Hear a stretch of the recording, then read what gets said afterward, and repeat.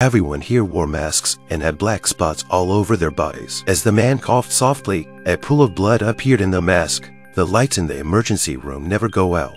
All humans on Earth are infected with a terrible bacteria. Scientists calculate that humans will not live more than 2 generations under the influence of this bacteria in order for the human race to continue to reproduce. The government worked with scientists on an experiment. They cloned countless humans and imported their memories. They then put the clones on a space station and sent them to another planet, but the station was hit by an asteroid during its operation. The capsule Elizabeth was sleeping in was broken by the heat sensor, so she woke up with heat. She looked at the data screen played by the computer butler and realized that she was just a clone that had taken over the memories of a doctor. Elizabeth had a hard time accepting her identity. The oxygen level in the capsule was only 3%.